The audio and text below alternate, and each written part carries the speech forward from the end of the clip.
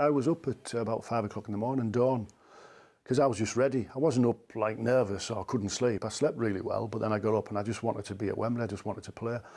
And I was thinking, well, what can I do? Nobody else is up. It's 5 o'clock. And we were in the hotel right by the river, and the mist was on the floor, and it was, you could see it was going to be a beautiful day. And I got my gear on and went jogging around the grounds of the hotel for about half an hour, just jogging, just get a bit of nervous energy out.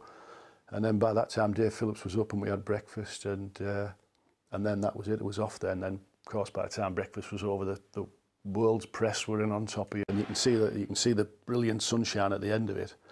And then when you break from the end of that tunnel, it almost lifts you off your feet. I mean, the colour and the spectacle and the noise just carries you. You go from that tunnel to the halfway where you line up to meet the dignitaries, and I'm sure you don't even walk. I'm sure you just get carried there. Not at your best. If you start slowly and poorly, it's very, very difficult to pick up and get yourselves going. And naturally, your manager says to you, right from the off, let's see you get a few sprints in, get in there, close the ball down, do all the right things. Don't expect the game just to happen. Go and make it happen.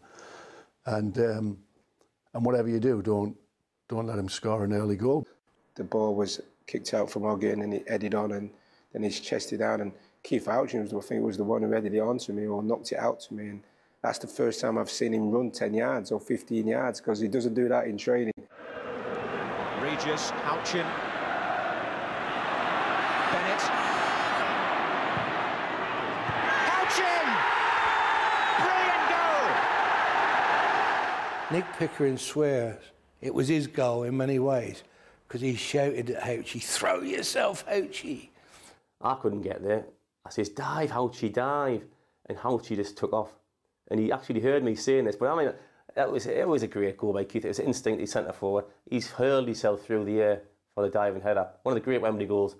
It's a magnificent goal, magnificent cross, magnificent finish.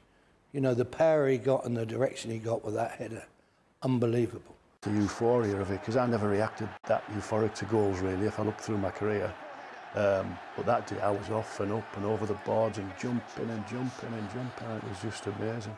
You know, if you're going to score great goals, do them on big occasions. It's not the same. I've scored diving headers, away at Rochdale on January nights, and nobody remembers them. But if you're going to score one, do it at Wembley in front of 100,000 people.